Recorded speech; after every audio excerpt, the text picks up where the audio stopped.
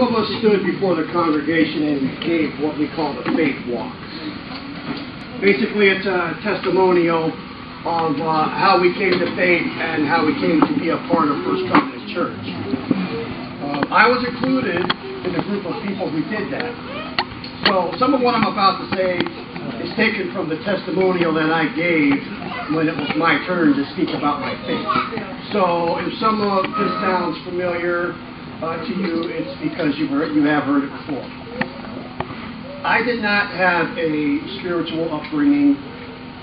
Growing up, we did not have a relationship with God or a faithful belief. I had always believed that there was a higher power over us, but I didn't give much thought to its nature or purpose. Growing up, we went to church here and there, but I had no interest in religion or seeking a relationship with God. Most times I ignored what was being said out of not really wanting to be there. So even after experiencing the hardships in life that come with life that we all experience, I didn't really seek the strength that comes with belief and faith. I didn't consider it to be an option. I was my own person, and I could deal with stuff on my own in my own way. And I was happy going on like that, not thinking that there was anything missing in my life. Until... So my friend's wife went to this church, and she started picking up my kids and bringing them here. So my kids had been coming here for several weeks, and Sunday mornings became an opportunity for my wife and I to get stuff done because we didn't have the kids. But inevitably, my wife and I started to come in if my kids had a skit or a program or something that they were a part of. But I wanted nothing to do with singing or praying or any of that. However, as I spent more time here, I became more and more comfortable with the people, the place, and the whole experience. Many times, as I sat there, when I started to actually listen to Pastor Bruce, I said, me! He's talking about me, about what's going on in my life, and he's telling me how I can look to God's Word to help me get through it. I refer to that as hitting the nail on the head. So I didn't start coming to this church because of Pastor Bruce, but Pastor Bruce and his ministry is a big part of why I stayed and what led me to becoming a Christian. Pastor Bruce's sermons weren't just a Bible study. They were about real life and the trials and tribulations that we all face and how we can rely on God's words to help us through. So many times Pastor Bruce has hit the nail on the head. Not just with me, but with others in our congregation. I never cease to be fascinated and amazed by his ability to do that. And it didn't stop with the sermons. Pastor Bruce's urging is a big part of me becoming involved in not just attending this church, but serving it as well, from being on committees to being on council, and ultimately serving in leadership roles. So as I was writing this, I started to become concerned that this might seem to be more about me than it is about Pastor Bruce. The point I'm trying to make here is that Pastor Bruce is the main reason I am me today regarding my spirituality and my faith. Without this church, the whole family, led the way by Pastor Bruce and Megan, I can honestly say that I don't know where I would be today in regards to my faith. We all know the comparison of the pastor to a shepherd with the congregation as the flock, right? Well, Pastor Bruce is not a shepherd. He's a farmer. Pastor Bruce is a farmer, and we are his seeds. Luke chapter 4, verses 3 through 8. Listen, a farmer went out to sow his seed. As he was scattering the seed, some fell along the path, and the birds came and ate it up. Some fell on rocky places where it did not have much soil. It sprang up quickly because the soil was shallow. But when the sun came up, the plants were scorched, and they withered because they had no root. Other seed fell among thorns, which grew up and choked the plants, so that they did not bear grain. Still other seed fell on good soil. It came up, grew, and produced a crop, some multiplying 30, some 60, some 100 times.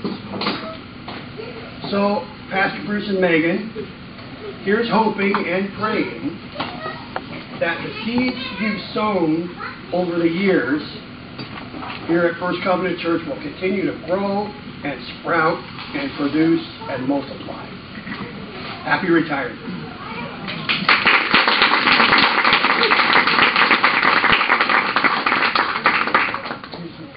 So I've got one more thing to read. This comes from Garth McGrath. Garth McGrath is our conference superintendent, the Great Lakes Conference of the Evangelical Covenant Church. Garth couldn't be here today because he had a conference, but he did send a letter, and I'm going to read it. Dear Bruce and Megan, on behalf of the Great Lakes Conference of Churches and the Evangelical Covenant Church, thank you both for your ministry in and through First Covenant Church since 2003. Your steady, faithful presence in Ashtabula has been a blessing to members of the congregation and to people in the surrounding area as you have entered into their lives, cared for them, shared the love of Jesus, preached the gospel, taught the scriptures, lived the kingdom of God kind of life that Jesus taught, and put the interests of others ahead of your own so that God would be glorified and people's deepest needs could be met. You have done all of this through what many consider to have been some of the most challenging years of ministry that the Christian church in North America has ever experienced. Well done, good and faithful servants, well done. As you transition to the next chapter of your life, wherever it may take you, know that you do so with the gratitude and blessing of the Great Lakes Conference and the larger Evangelical Covenant Church. Respectfully, Garth McGrath, Superintendent of the Great Lakes Conference.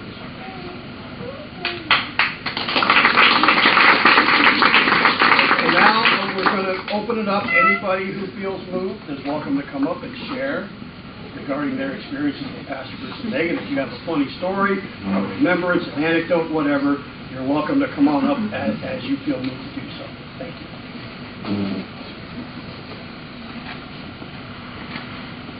It seems like it wasn't that long ago when Pastor Bruce and Megan came to Ashtabula. The boys came to our house, and we spent the day, Jim and I, entertaining the boys. We took them to White Turkey and had a fun day. And then Pastor Bruce also, when my father was very sick, he would come visit. He assisted in my father's funeral. He married my brother and his wife. They did their wedding. So Pastor Bruce has been a part of my family also, not just here, me and our church family. And we just want to thank Pastor Bruce on behalf of Jim and I and my mom and dad and brother and sister and everybody. Thank you. We love you.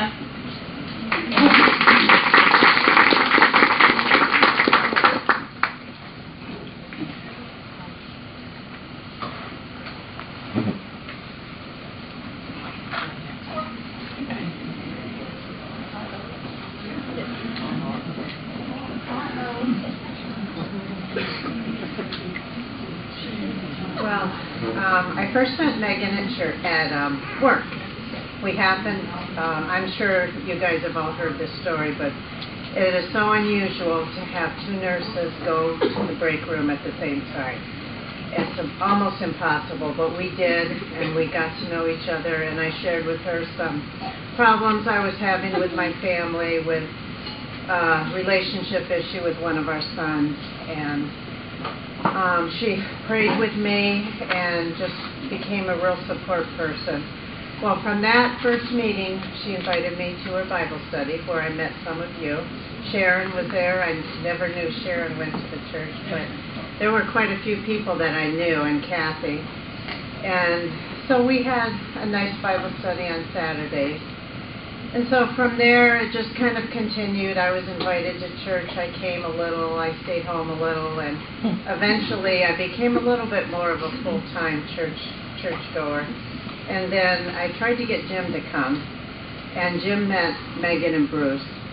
And he told Megan, you know, I like you guys. You guys, you know, you're great people. I'm just not interested in church. And Megan and Bruce told him, that's okay. We love you. You come whenever you feel like you'd like to. Well, lo and behold, he began to come.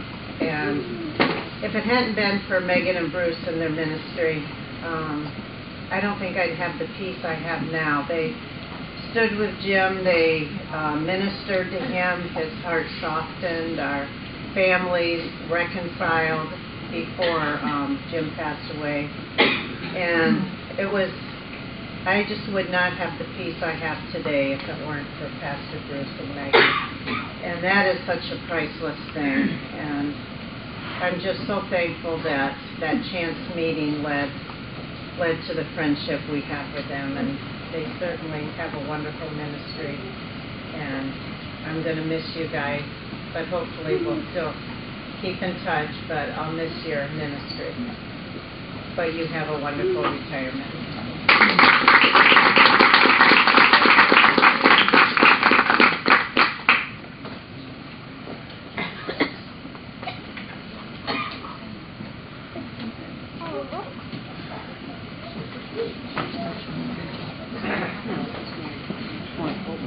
Well, Bruce, I didn't think too much about this. But you know what you're doing next Monday morning? Or first Monday after you retire? Sleeping in. Well, you're the one that got me started walking, so at 7:30, you got to Lakeshore Park. And you can continue your ministry with me and to others. Yeah. My dad told me that, you know, I was concerned about what am I going to do when I retire? And that don't worry about it. So you'll find plenty to do. So when Megan gets your honeydew list done, we keep you busy. Because you might not remember, but when you came to town, you didn't have a sweeper. I helped you get a sweeper. Okay. Later on, I got you a bike, helped you get a bicycle. So now we can put them both to good use. So I'm kind of trying to plan a trip for next summer, and something you might want to think about. Because I'm sure I can get you into shape.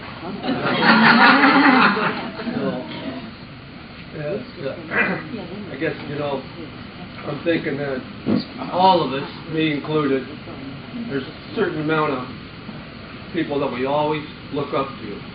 For me, it was my father.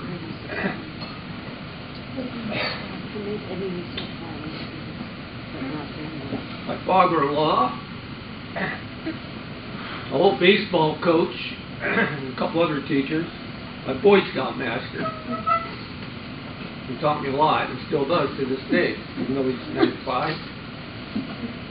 But in many untold ways, Bruce has taught me, and I think taught all of us, so many things that you might not even know. And that's why I want you to keep on walking and start biking with me so I can continue to teach. That's Bruce. Thank you.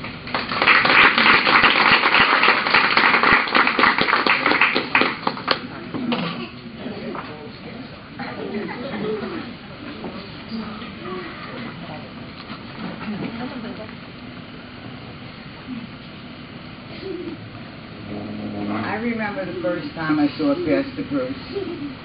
My husband was alive at the time. Can everybody hear me? Yeah, I guess they can hear me in Jersey. They can hear me. Anyway, I remember the first time I met Pastor, well, I didn't meet him, my husband met Pastor Bruce. He stopped at the house because they were putting the tower up back here or something, and he had to get approval or something. And my husband comes back and he goes, I just met the nicest guy in the whole world. And I says, you did? He goes, yeah, it was the pastor from across the street. I said, well, you want to go across the street? He goes, no. And because we had our own thing when it came to the way we prayed. So then when he passed, Incha didn't see him for a while. And she comes and knocks on the door and she asks me about my husband. And I said, you know, I told her that he had crossed over. And she says to me, would you like to come to church with me? And I looked at her and I said, you know what? Yes, I would love to come here. So the first service I came here, I met all these, fantastic, beautiful souls that I haven't seen in a long time. Not saying that I haven't had others in my life, but in one establishment, it was like a blessing to me. And then Pastor Bruce got up there and he sang. And I went up to him afterwards. I said, you know what? You have a voice of a cantor. And he looked at me. He goes, I wish I did. I said, no, you really, really do. And a cantor is a person that sings in a synagogue. It's part of a Jewish tradition. They sing the prayer before and the prayer after a service. And to be a cantor, you have to have a voice. So when I told him that, he got his biggest smile on his face, and I said, you have it. Don't lose it. And I've just been thanking God because then he spoke. And his words ring like bells in your ears. So whoever heard Pastor Bruce speak, they got a blessing with every word that came out of his mouth. And the blessing was to be good to each other, as he has been to us. And God bless you, Pastor Bruce.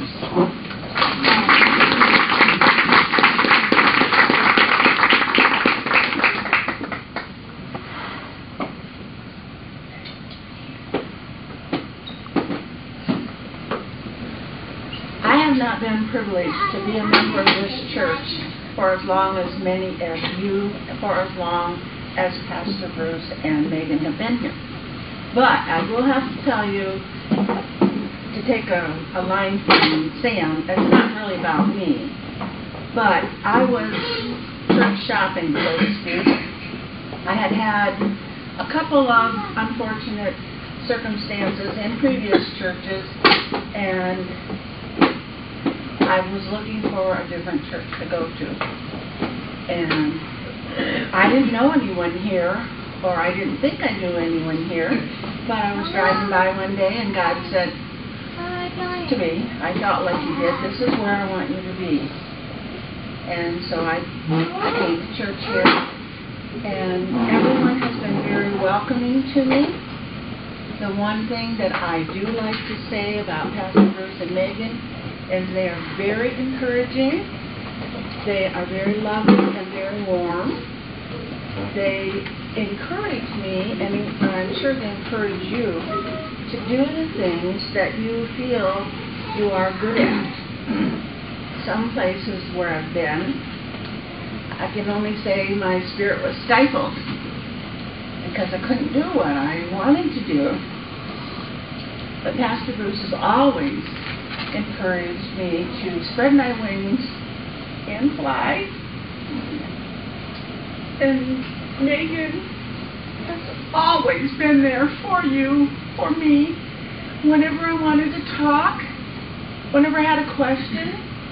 I truly appreciate her leading our worship services since she joined the worship team.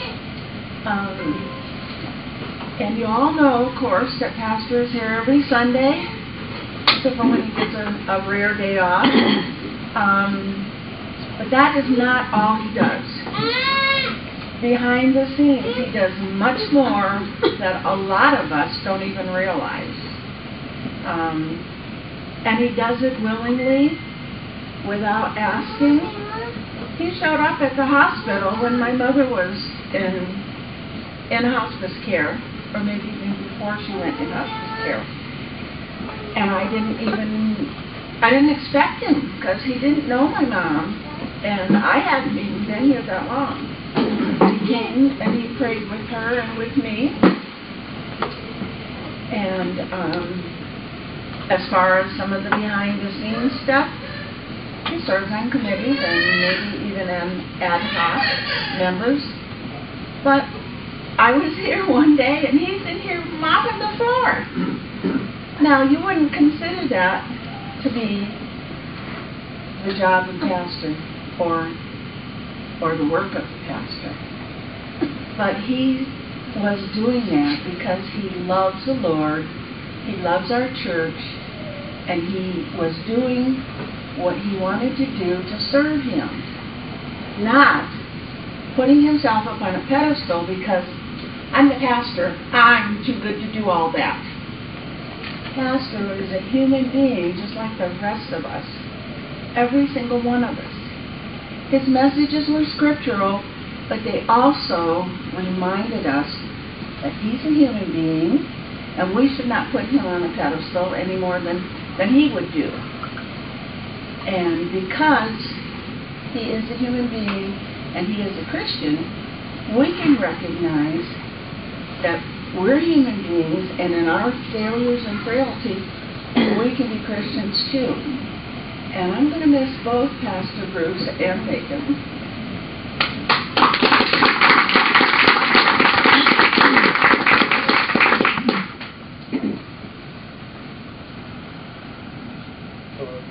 I would just like to say that the one thing I really admire about Pastor Bruce is that he doesn't pretend like he's perfect. He has a lot of, problems, and and I think that's really inspiring because a lot of people pretend like they have nothing wrong, but when you talk to him, you get the sense that he has problems too, but he's dealing with them in a healthy way, and I've always really looked up to that, and that's something that I'll carry for the rest of my life. Thank you.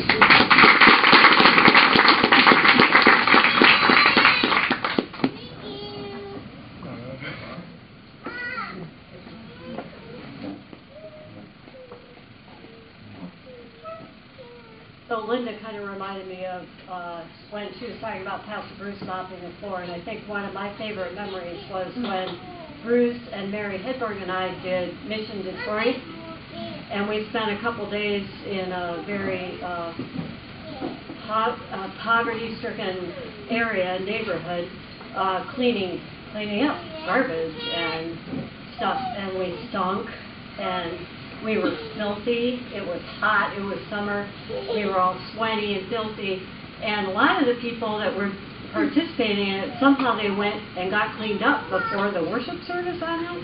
But, well, at least, I don't remember where you were staying, Pastor Bruce, but Mary and I were staying, like, way out, so there was no way we were getting cleaned up.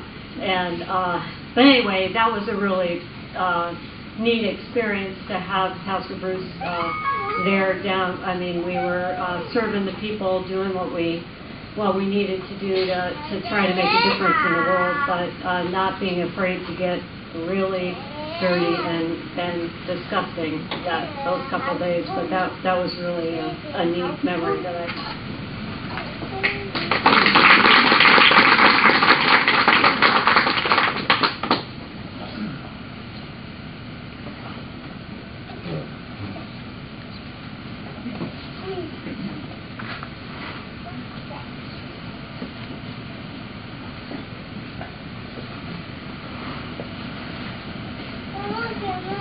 I'd like to thank everyone for their comments, for their remembrances, and for their expressions of gratitude for Pastor Bruce and Megan. I would echo all of those myself, except I don't think I was with Cheryl and Mary. You would remember if you were. But at this point, I'm getting the feeling that everyone who wanted to speak has had a chance to speak. And so we would like to present Pastor Bruce and Megan with a special remembrance from the church family. So if you would come forward.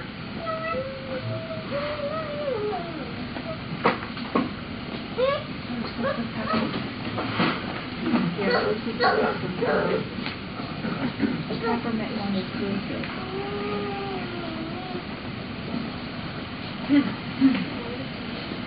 I've been kindly reminded, Pastor Bruce, that yours is the bag with the peppermint. Okay, great. You have a lot of spirits. And Megan, this is for you. I don't know if it's Scottish plaid or not, but if you would, when we started planning this event, we had no idea where we were going or what we were going to do, except we wanted to have a party for you. And when it came to thinking about an appropriate gift from the church family, I mean, you probably got all kinds of books. You don't need any more crosses, probably, or that sort of thing. So some of us on the committee were thinking, you have a lovely home right on the shores of Lake Erie. You have that nice little sunroom that overlooks the lake. And so we thought we would try to pick something that would be very appropriate for you in that setting. So, Pastor Bruce, here's the peppermint. Okay. Megan, you always were doing the flowers and in the sanctuary and so on. And you were a Sunday school teacher and so on. And so we chose that verse for you, that the grass withers, the flower fades, but the word of our God shall stand forever. So that was particularly precious verse for us to have for you to remember. So when you're reclining in your retirement on a cold winter afternoon out on the sunny sunroom that you have, you can wrap yourselves in your throat and you can remember us. I did get this little bit of an explanation from the place that made them. It says, and I'm going to make it plural because there's two of them. Our lives can be thought of as a tapestry, with all of our relationships and experiences woven together to make that which is us. The image of your tapestry is woven with 6 individual colors: green, blue, red, black, gold, black, and white. When we are young, we are like the green thread, learning as we go. Later, the blue sky fills our life. In our prime, we progress and grow like the red thread, and then we enter our golden years. In the end, the darkness gives way to the light during the final part of our journey. This life tribute tapestry is for you. Thank you. Thank you. Oh, you're welcome.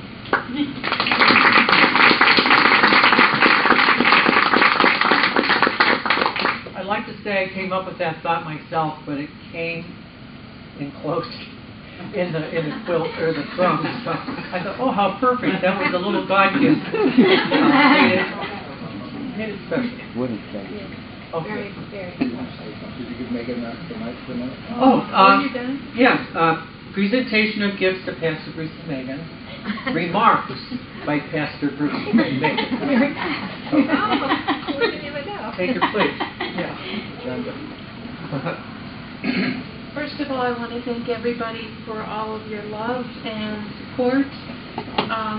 This feast that you put on, and it's just so beautiful.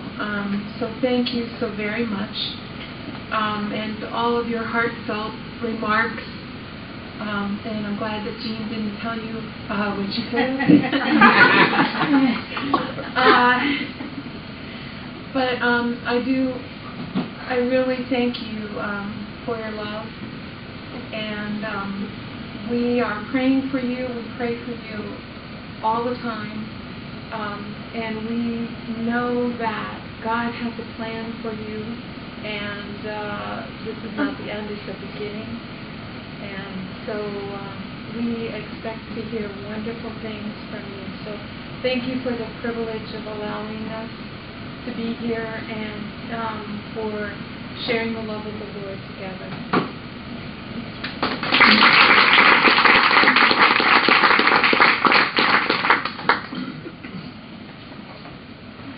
Thank you. You are really special people, truly loved. When I was a little kid, I was raised Catholic, and I told my mom I wanted to be a priest. She said, "Are you nuts? That's a terrible idea." But I kept it in my mind and felt called to do ministry. And I never thought I would. Honestly, I didn't think I would. I ended up just working and really happy with my job. And turned 40, and Megan knew the story that I wanted to be a pastor, and she said, "Now's the time, quit your job, go to school." So you people have been in my life since I was like 8. I've been praying for you people, not knowing who you were, where would be, or how I could help, or what anything, except this is it. This is what God had for me in my life, you. And I am grateful for every minute, every conversation, every person. It is a story that is eternal, because it's a story of love and commitment. And God is eternal, and God does great things, even with people like me, ordinary, struggling. I needed to go to school, I did it myself. I needed to go to seminary, I did it all myself, with no denomination behind me. I just knew that something would happen somewhere. Confidence, God started it, God would finish it. And He did. And you are the finished product. And I could not be happier or prouder. Our God is great. He does great things. Amen.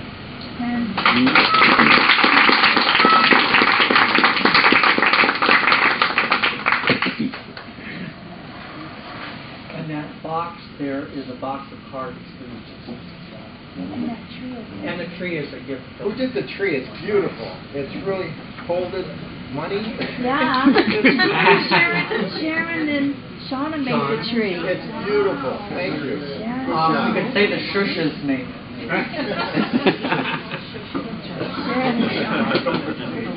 Okay. Yeah. Oh, I thought I was being given some stage direction. So this kind of brings us to the end of what we're doing here. But on your table, you will see some little cards. You may know those things, or if you're not, the card is there to help you. I'd like us, if you're able to, if you would stand. And we will do the Mitzvah benediction. It is biblical. It's from the book of Jeremiah. What does it say on the card? Am I correct? Genesis. Oh, Genesis. Oh, the Jim was correct. Yeah. All right. Then after we finish the Mitzvah benediction, we will sing "Blessed Be the Tie That Binds." Okay. All right. May the Lord watch between me and thee while we are absent one from the other. And then Janelle's going to play it through once. Pretty familiar tune, I think.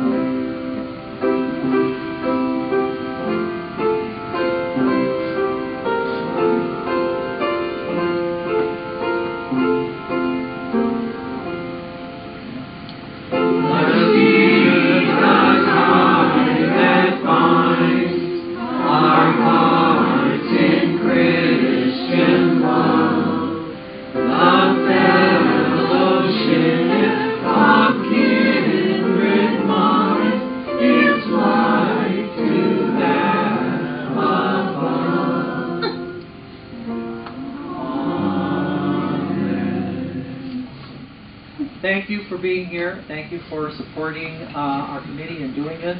And we're glad that you're all here, but we also hope that you are glad that you were here.